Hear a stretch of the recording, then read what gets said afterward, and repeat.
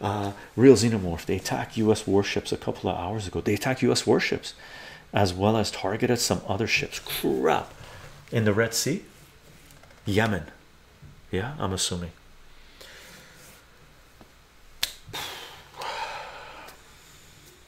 How many people think this is all going to be contained? I don't. We're in World War III. Cheryl, yeah, that's what happened. Hey, I missed it. Lonely Piggy, hello all. Happy to catch another stream. It's been a minute. It's been a minute. Lonely Piggy availability. I watched Sticks Hammer video, and he think Biden is basically salivating at the thought of a missile hitting a US warship. 100%. It would be the perfect excuse to declare war against Yemen. Yeah, 100%. And you know what? They'll bomb the shit out of Yemen, and then what's going to happen is bases are going to get attacked in Iraq, in Turkey, in, I'm pretty sure they have something in Egypt, in Ethiopia. Okay, all over the world. All over the world, you're going to see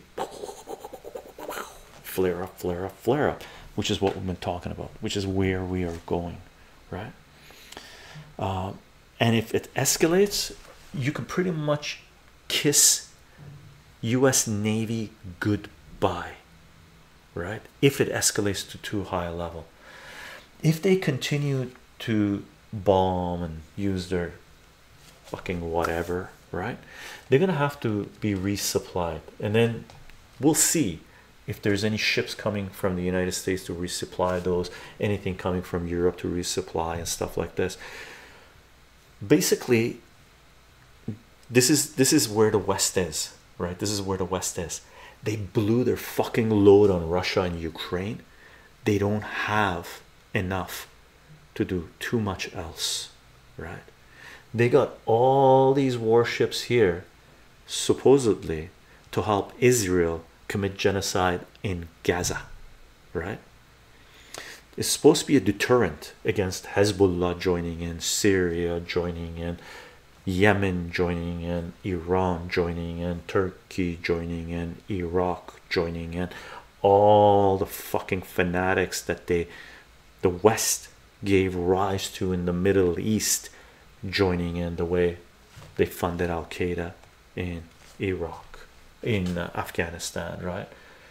They're gonna have from here up